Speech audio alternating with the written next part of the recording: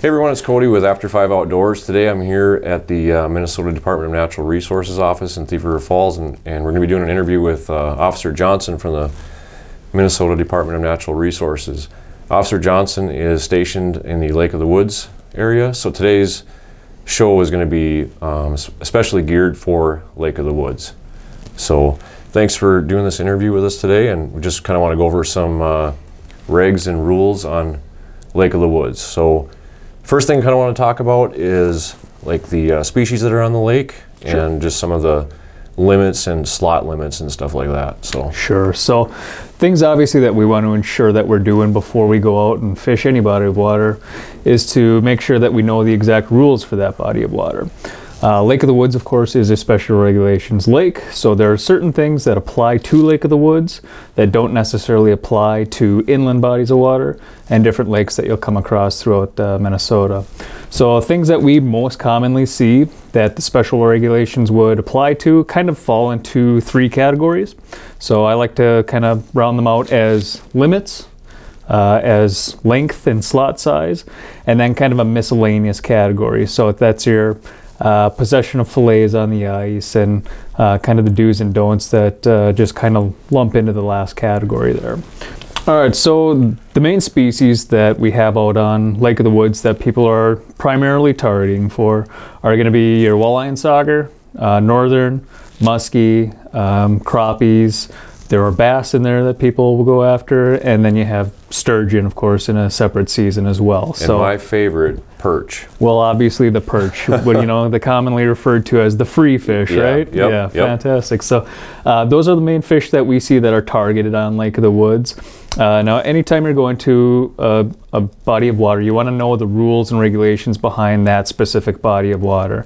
So a lot of times what we see is people come up to Lake of the Woods and they kind of are under the assumption that it's the same as any other lake that they would go to in Minnesota. So one of the things that I really highly recommend is anytime you're coming up to Lake of the Woods, grab one of these. This is going to have just about everything that you need to know in it. Take a good deep dive into it and know specifically what you can and can't do. Absolutely. Yep. So obviously one of the great things about you being here today and kind of getting this out is it gets that information out, it gets some educational points out, and we get a chance to kind of go over some of those grayer areas of what this may or may not say. Right. So I like to break it up into three different categories. So those categories being the total number of fish that you can have, your limits, the size of the fish, so those slots, and then kind of a miscellaneous category for having your fillets on the ice, etc., etc. So we can kind of touch on limits first. Really, there are only two species of fish that have a separate limit other than your standard Minnesota limits. And those are going to be walleye and sauger, kind of a combined limit. Mm-hmm. And then northern, which is going to be a possession limit of 3. So walleye and sauger is an aggregate possession of 6. No more than 4 can be walleye. Okay, so basically you could have 4 walleye and you could catch 2 saugers, or you could catch 3 saugers, 3 walleye, as long as you don't go over 4 walleyes in your 6. Exactly, okay. Exactly. So there's no real number that you can have of sauger. Obviously, sauger and walleye are all counted towards your same limit of 6, just no more than 4 can be walleye. Okay. So you could have 3 and 3, or 2 walleye and 4 sauger, or all 6 could be sauger. Just can't have more than 4 walleye. Okay, all right, cool. How about the perch? I am a perch guy. What is the limit on perch on Lake of the Woods? So perch is one of those fish that has a daily and a possession limit. All fish have a daily and possession limit, but just about every species, your possession limit is your daily limit and vice versa. Mm-hmm. So just like for walleye and sauger, possession limit would be 6. That's both your daily and possession. So that's something that we really want to focus on too, because you'd be shocked at how many times we get asked while out on the ice. So what is my daily possession limit and what is my possession limit total? They're the same thing. So if you come up fishing Lake of the Woods for 3 days, you don't get 6 fish on your first day and an additional 6 fish on your second, and then 6 more on your third day. Right. It's 6 total that you can be in possession of any given time. Okay. So we want to make sure that we hit on that. So with perch, that's kind of a fun thing about perch and why they're considered, free fish, is you have your daily limit and you also have a possession limit. So daily limit's going to be 20 for perch, and then possession limit is going to be 40. So it's two different things. So you can go out and catch 20 one day, you can go out and catch 20 more the next day. You just can't be over 40 for your total possession limit. Okay.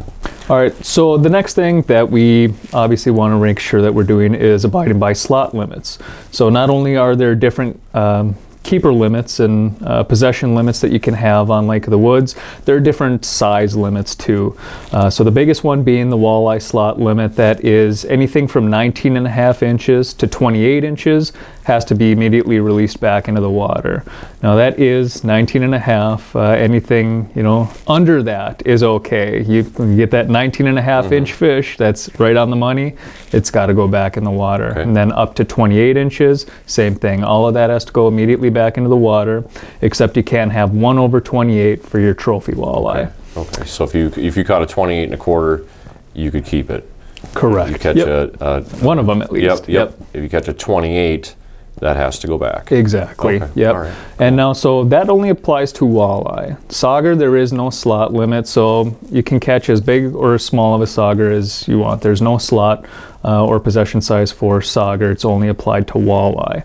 So it kind of gets confusing because the walleye and sauger possession are the same aggregate number, but the slot affects one instead of the other. So it applies to walleye, not sauger. Just to not really go off track, but in your work on Lake of the Woods, are you seeing what are a lot of the bags or the fish counts that you're seeing, I guess, of anglers? Are they catching more walleyes or more saugers? This year, for sure, we've seen a lot more sauger being harvested than we have walleye. Just in the last couple of months, I would almost put it at a 4-to-1, 5-to-1 type of number. Okay. We're seeing a lot more sauger than walleye. And the class of fish seems to be a little bit smaller this season as opposed to years past. Okay. So we're getting a lot of the smaller, bucket fish where they kind of just barely meet one side of a 5-gallon bucket to the other. Okay. So we're seeing a lot of those and a lot more sauger than walleye for sure. Okay. Okay, so switching back a little bit, now that we're getting into March, and the popular thing that's going to be coming up is going to be pike fishing, tip-up fishing, stuff like that. Can you tell us a little bit about the daily limits, if there's a daily limit, a possession limit on pike, and slot limits, and then is there any baits or anything that are prohibited on Lake of the Woods? Yeah, great questions, Cody. Thanks for asking. So pike are going to be treated basically the same as a walleye and sauger. The daily possession is your possession limit, so that's 3. You can't have any more than 3 pike. That's not 3 per day. That is a total of 3 at any given time. That includes all fish inside your freezer at your home, anything that's with you on the ice, and anything that might be at the resort that you're staying at if you are staying at one. So no more than 3 can be in your possession.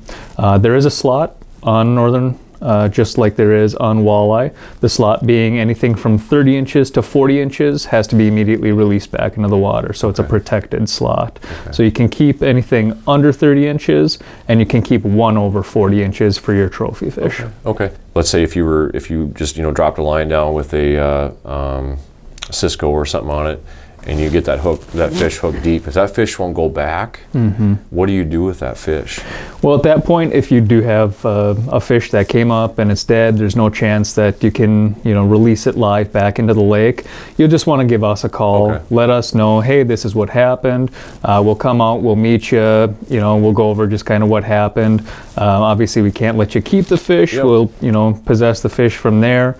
But it sure beats, getting caught with the fish down the road and then trying to claim that, well, it was already dead when it came over the ice, up on the ice, so I just thought I'd keep it. Perfect. So give us a call, let us know about it. We'll come out, we'll meet you, as long as you make the concerted effort to get a hold of us and relay the information on to us. Awesome. That's what we're looking for. We know that we can't control how every fish comes up through the ice. If we could, they'd all come up healthy and alive and we'd be able to release them back in, but that's not always the case. So if that circumstance does play out, just make sure you give us a call. Let us know kind of what happened and we'll come out and we'll resolve the issue. Okay, cool. As far as prohibited, is there any prohibited baits for pike? Yeah, great question. So there is one of the big things that we use for our tip-ups and for our pike fishing would be kinds of species of fish that are susceptible to VHS, you know, kind of the fungus that'll go through a body of fish. Now, Lake of the Woods is a VHS-free lake. Thankfully, we want to keep it that way. So you can't introduce any species that for bait that would be susceptible to VHS. So those are going to be your smelt and your Cisco tullibee and your whitefish, that kind of fish that is susceptible to having VHS, unless it's in a packaging that actually contains the information that it's been tested for and is certified as VHS free. So a lot of the violations that we come bait-wise that we come across for bait are in regards to people going to just a grocery store because they know that they can get smelt for cheap and they can get a lot of them, and now they got their bait for the weekend. They're good to go for a decent price. That's awesome, you know, for your pocketbook for sure, but a lot of that bait doesn't come with the VHS certification. So it's got to be on the packaging that it's been tested for and is certified as VHS free. Okay. So a lot of the bait stores, those are going to have the proper packaging that you need. Those are all going to be tested for it, and they're all going to be certified as VHS free. So I would just really recommend that you take a look at whatever packaging your bait is coming in and ensure that if it is, you know, the smelt or the Cisco, that it has that VHS free designation on it at some point. Okay, cool. All right. Is there any, Minnesota is not a barbless, or Lake of the Woods is not a barbless lake, correct? Correct. Okay. Yep. At least not the Minnesota portion. Okay. Yep. The Manitoba, I believe, is correct. Yep. And then Ontario is in certain spots. But as far as a lure having so many treble hooks, is there a limit to how many hooks the lure can have? Yeah, so Minnesota looks at single hooks and multiple hooks or treble hooks as the same. It's all considered one hook. Even if a treble hook has 3 actual individual hooks on it, it's considered a multiple hook, which is still counts as one. So no bait or lure can have any more than 3 hooks, total hooks, and that's whether they're single hook or multiple hooks. So you can have 3 treble hooks or 3 single hooks, no more than 3. And the spread between, you know, your furthest most hooks can't be more than 9 inches. So as long as you're there, you know, there's going to be no issue with your lures and how you're actually hooking your bait. Okay. and presenting that to the fish. So just make sure that you don't have any more than 3 hooks, which do include multiple hooks or treble hooks, and that they're no more than 9 inches apart from one end to the other. So one thing to branch off, or not branch off of, but in the same category as pike almost, is if you were to catch a muskie for some strange reason, would there be a difference from muskie to pike on Lake of the Woods? Yeah, so you just want to make sure that you're in that standard muskie season, and then you could keep it, assuming that it's no less than 50 inches. Okay. So you're allowed to keep 1 muskie, but it has to be a minimum length of 50 inches, assuming that you're within that muskie season starting in June. So, okay. Yep. So now, when we're coming into kind of the end of the ice season, fish house removal on Lake of the Woods, is there a date that the houses have to be off? Yeah, absolutely. Great question. So it's one of the things that the DNR obviously sees year in, year out is you get all these houses that are still left on the lake and usually not in the greatest condition, and they're completely sunk into the ice. They're drifted in, really tough to get out. So a lot of times, unfortunately, people will just abandon them and leave them out on the ice. So we do have different dates that all shelters have to be off the ice. So it's not just your permanent structures, it's all shelters, even your portables. That varies based on where you are in the state. So there's essentially, they split the state into, kind of a lower 2/3 and an upper 2/3. If you were to draw a line from Duluth over to Moorhead, anything above that would have to be removed in the middle of March. Up here on Lake of the Woods, actually they give you to the last day of March before everything has to be off.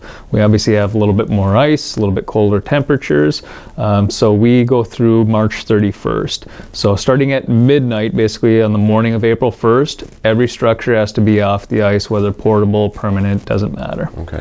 And you know, guys, please be responsible when you're taking your hose off. How often does a person come across litter that guys leave and garbage and stuff like that? Yeah. Clean up after yourself. Right? Absolutely fantastic thing to touch on. So anytime you're fishing any body of water, obviously you want to treat it like it's the body of water in your backyard, right? Yep. You would want to treat it just like it's your own personal property. Because it is. Yeah, absolutely, exactly. It belongs to the public. You know, we want to make sure that the public's out there doing the right thing by it. So you'll see a ton of the resorts that have waste bins specifically designed for trash out on the lake. They're ready there for you to dump all your garbage into from your stay.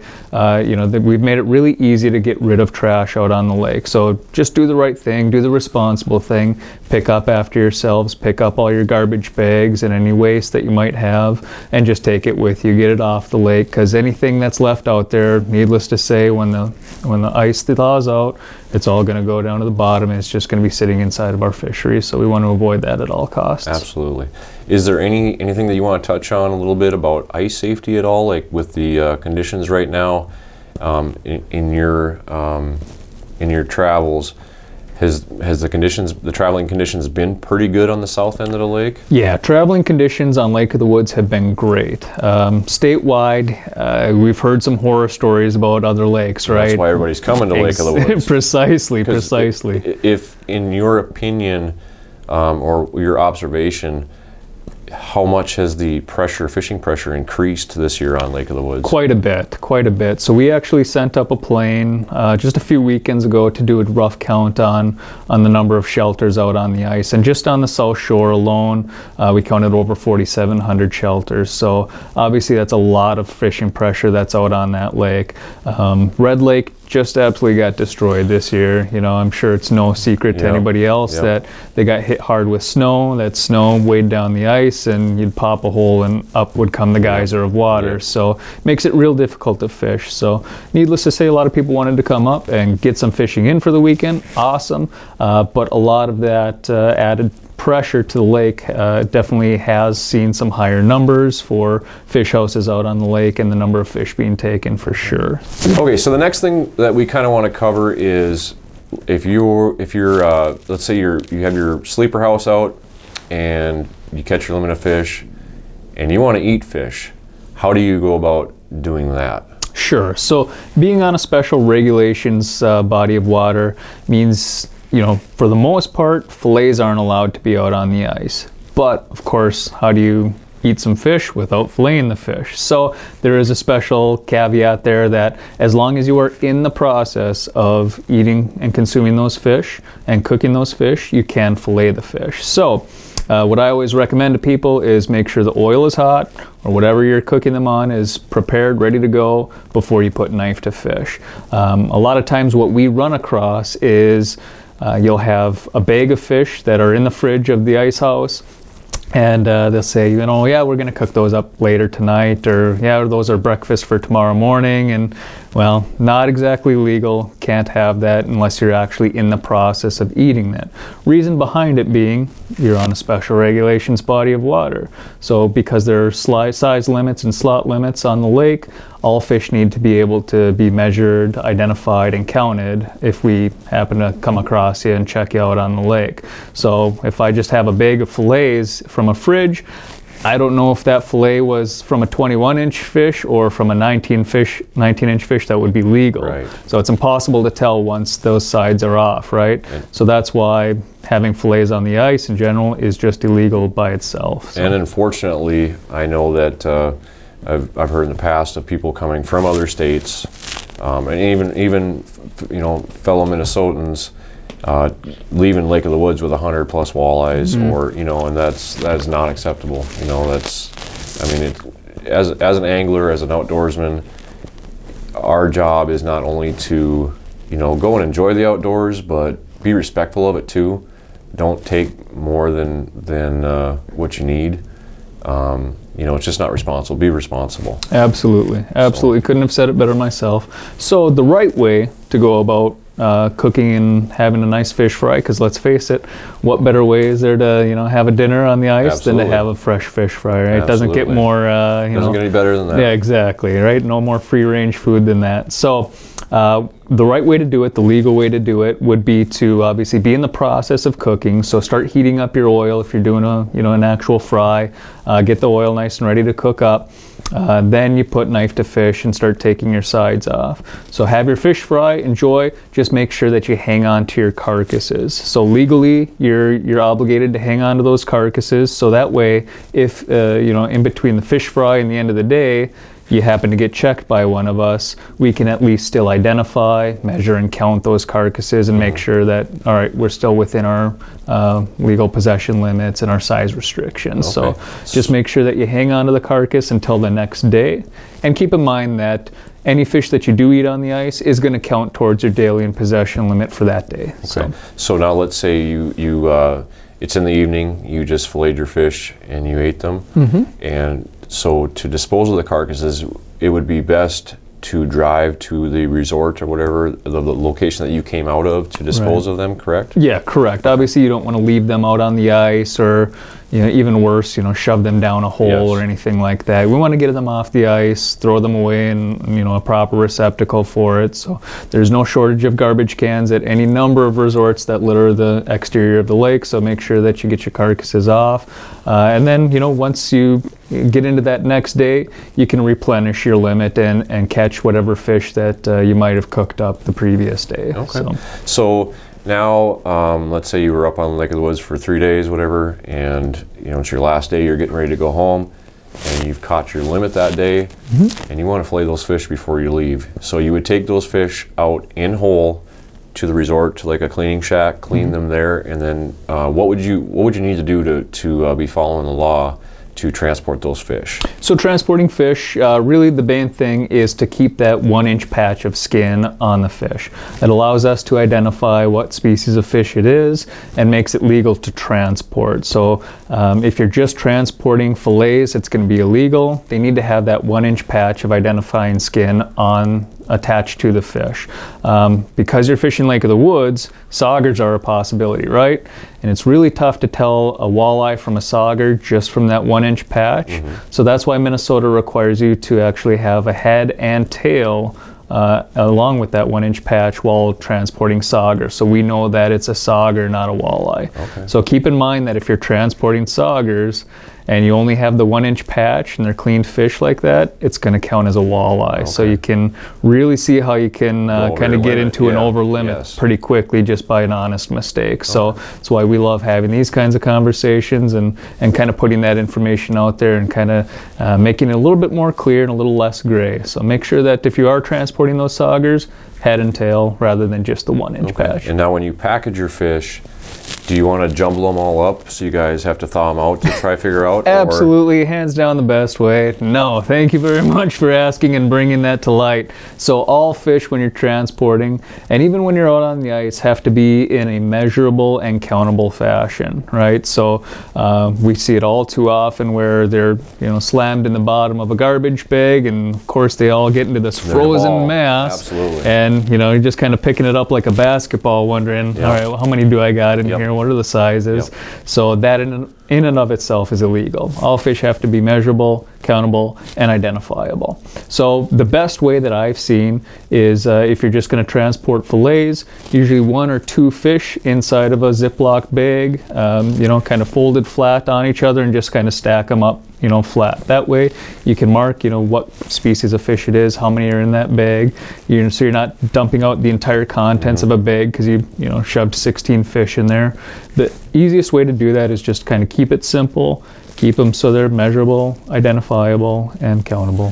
So we kind of covered the limits and the slot limits and transporting fish. Now, is there any violations that you're commonly seeing out on the ice that maybe come from people just not quite understanding, or maybe something that you'd like to address that, hey, you know, guys, this, you know, we're seeing these violations and, you know, there's no reason to see them, and people just maybe just aren't doing them like on purpose to be violators, but it just oh, I didn't know that type of thing. Yep. One of the things that we see that most people have a really good grasp on, but it's kind of more of it's a choice that they make, is the extra lines. A lot of our fishermen are coming from out of state, and they might have different rules from out of state, and a lot of the violations that we see for extra lines are from in-state people. So it doesn't really seem to matter where you're from. It's a very big temptation, especially on the slow fishing days, right? You're not quite catching, the amount of fish that you were expecting to catch. Hey, I traveled 4 hours to get up here. Want to get my fish, yes, right? Yes. So that's where we see the temptation to drop an extra line down the hole. Now, of course, on the ice here in Minnesota, up on Lake of the Woods, regardless where you are, can't have any more than 2 lines through the ice.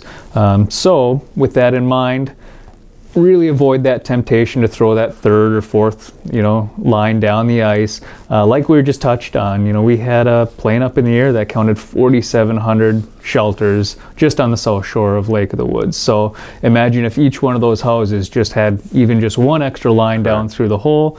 You're going to have 4,700 extra lines adding to that pressure on the lake. So really avoid that, avoid that urge and just keep it to your 2 lines. So we already saw in Lake of the Woods this year, one of the new regulations was they dropped the possession limit from 8 down to 6. So last year you could have 8 total walleye and sauger, and it got dropped down to 6 because of a lot of the pressure and the numbers that were taken in previous years. So we just want to make sure that we don't keep on going in the wrong direction, that we can maybe get it back up to 8, because hey, that's a lot more fun for the people coming up to fish.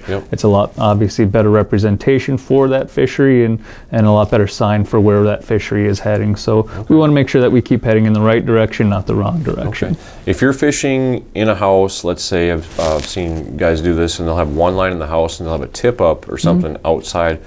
What's like the max distance? Do you got to keep that tip up within your vision at all times to be legal? Or great question. So that's kind of how the state sees it. They see any lines that you're fishing with in the house as separate from tip-ups that you might be using out on the ice. So the main thing with tip-ups is you still can't use more than 2 lines. If you have 1 tip-up and 1 line inside the house, there's your 2. You can't use 2 inside the house and then 2 tip-ups, that's 4, right?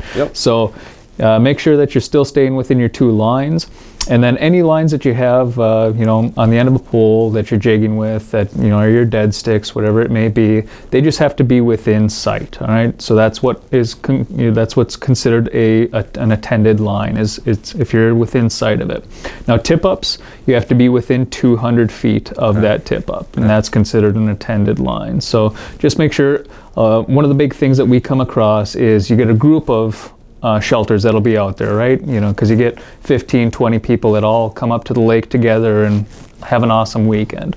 But that's where you kind of open up the door for, 2 people from this house go over and visit this house, and then, they all kind of go over and visit this house, and pretty soon you see all these unattended lines in each house, and, anytime you're leaving that house, going out visiting or grabbing a bite to eat, whatever it is, really quick, just make sure you reel up your lines if you're not going to be attending them, and then carry about your way. And not only is it lawful to do that, but why take it? Some guys use rattle reels, whatever, but why take a chance at losing a rod and reel? Right. Personally, fishing in my portable and jigging my 1 line, and all of a sudden, I've got my dead stick over there, and I don't have a whole lot of line out. And a fish come by and grab it and tip it off the chair, and I've had to rescue my rod a couple times, and that's just from here to there. So imagine leaving your lines and going outside, it could be utter chaos. Right. So. And the flip side of that too, say you and I are out and we're fishing together in the house, and I take off and I don't reel up my lines. No, I'm fishing 4. Well, now he's fishing 4 lines, so Cody here is going to get the tag for that buddy. one. Appreciate it. That's what friends are for, right, man? Yep. So another reason just to take the 2 seconds, reel up your lines, and then carry on your way. Yep. Okay, so one more thing that we want to cover is licensing on your ice house. What are the regulations for the licensing on sleeper houses? Yeah, great question. It's something that we've seen a lot of confusion on. So if you have a portable, and a lot of people are looking at the the ice castles and the wheelhouses as portable because obviously you can trailer them around. But Minnesota sees portable as anything with without fixed sides. So anything that can collapse into itself and that you can pack away. So your clam shelters and your pop-up tents, those are considered portable. Your ice castles and your wheelhouses, your spearing shelters, those are all considered fixed sides, so they're considered permanent houses.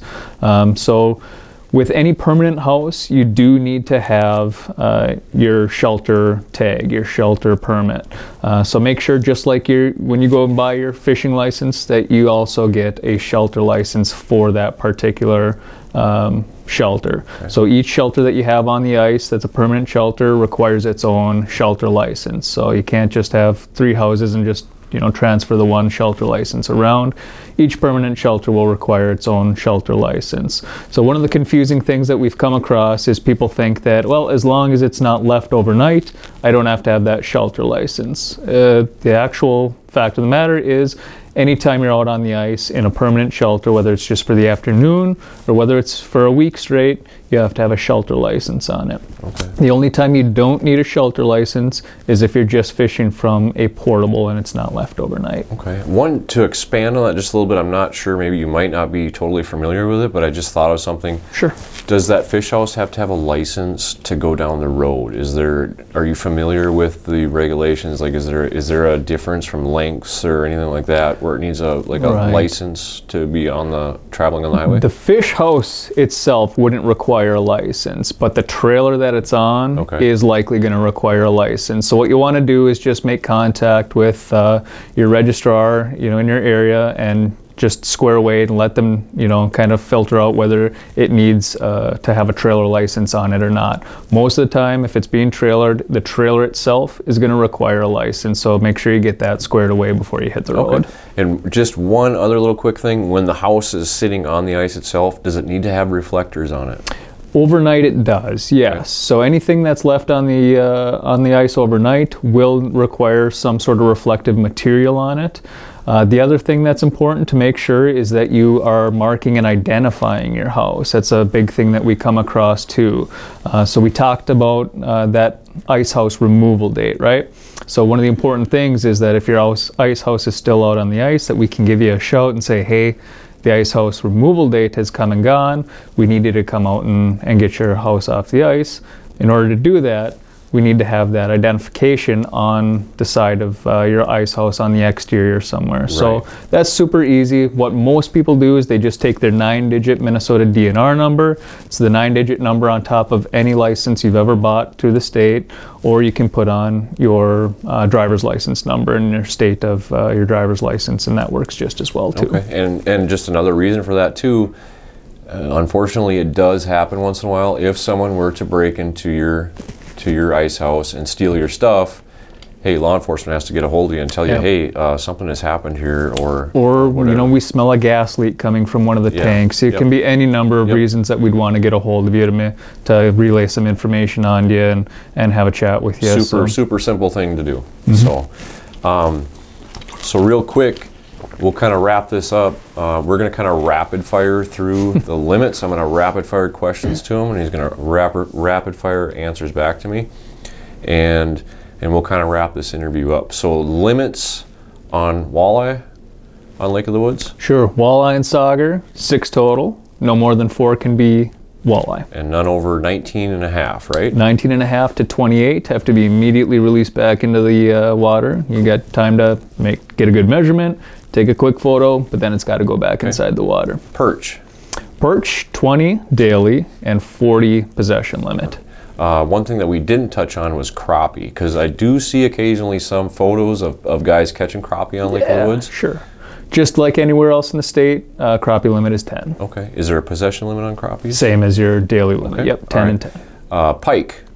Pike. So total of 3 in your possession. Anything from 30 inches to 40 inches has to go immediately be released back into the water. You can possess 1 over 40. Okay. Just the same as walleye, you can possess 1 over 28. And I guess for the guys that like the burbot, that's something we didn't cover. The burbot, no limit on burbot. Catch them all, baby. All right. But don't throw them on the ice and leave them for the Yes, thank you. Absolutely. If you're going to keep it, actually keep it. Don't just pull it out of the hole and throw it on the ice.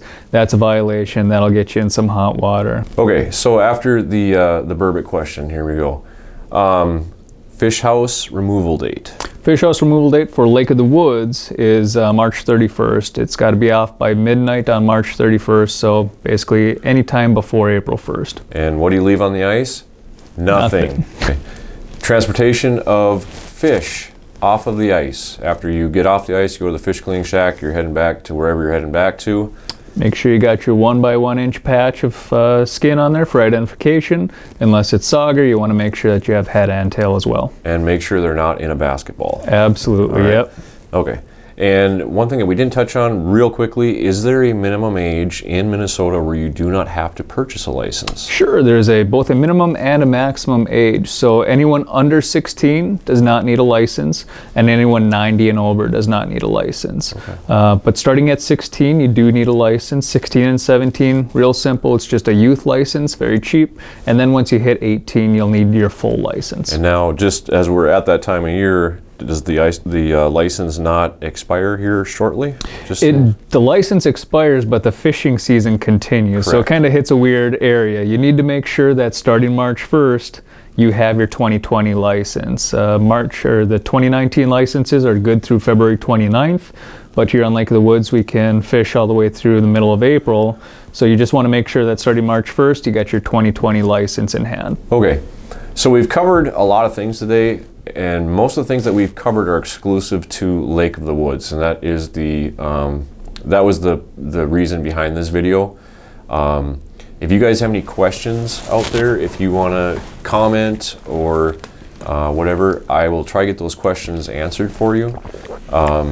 If there's anything that you would like to see in the future, we're going to be looking at trying to get some interviews for the rest of the state, maybe later on also.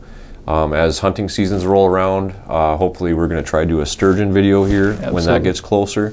Just kind of to put out to you guys, if you want to go out there and you want to do what's right, whatever, and you have a question or you want to make sure you're following within the law, we're going to do our best to put out the video to answer a lot of your questions. But if you do have any further questions, you can comment. I will do my best to get those questions answered for you. So, Officer Johnson, is there anything that you feel that we missed, kind of that you want to bring to light, or any message that you want to send to people that are fishing on Lake of the Woods? Is there anything that you want to just get out there to them? Anything? Well, sure. I'd say, the most important things anytime you're heading out onto the ice is to always keep in mind that no ice is safe ice, all right? If you have some form of, ice picks, bring them with you out on the ice. Just kind of keep in mind ice safety at all times. We have, close to 30 inches of ice out on the lake right now. Awesome, but you just never know where those pressure ridges are going to be. You never know where those springs are going to be. It can happen in a heartbeat where all of a sudden that ice gives way and you're fighting for your life. So make sure that you always keep in mind that no ice is safe ice. Come prepared and come with a good understanding of good ice safety. Also, like we touched on, just make sure that you stay respectful of any body of water that you're on, any forest that you're using, and protect our natural resources because they belong to all of us, and we want to make sure that they're around for generations to come. Last but not least, always just take the few minutes to kind of take a read through this anytime it's a new season, or you're fishing for the first time, of course. Mm-hmm. Or if you're heading up to a new area that maybe you don't have much experience, just take a little dive through this, read about what you can do, what you can't do. Just kind of, glossing through this is good. Actually reading it is even better, so it just kind of gives you a really good foundation as to what you can and can't do. Is there any digital formats to that? Like Absolutely. If you're on the ice and, I don't have a reg book, but you do have signal on your phone, is there a way to? Absolutely. So obviously these come just about at any place that you can buy your license, and then online you can access it too through the Minnesota DNR website, free of charge, and it just helps you keep clear and keep a good focus on what you can and can't do. Okay. Well, Officer Johnson, thank you you very much for your time. We appreciate it. Thank you very much for having me, Cody. And hopefully we'll be seeing you again here shortly. You got it. So guys, if you like this video, please like it. Please subscribe to the channel. We'll be putting a lot more of this stuff out. If there's something that you feel that we missed, or if there's something that you would like to see expanded on, throw them in the comments, and you know, and we'll do our best to answer them. So just like, subscribe, and have a good day. Thanks.